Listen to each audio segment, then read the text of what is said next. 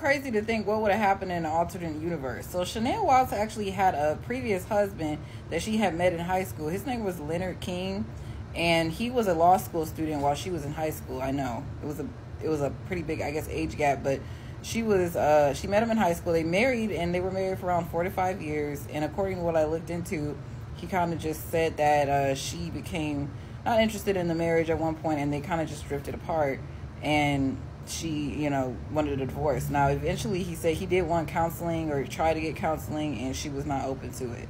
He also states in the discovery that, like I said, they met while Shannan was in high school, and they drifted apart. He ended up marrying someone else and having a couple more kids. And he said he didn't know anything about her life after that. He said he didn't know she had remarried in her new maiden name. And he found out about everything when obviously the case blew up and Chris Watts ended up unaliving her and their 2 kids, and she was pregnant. It's just weird to think what would have happened if she would have stayed married to her first husband.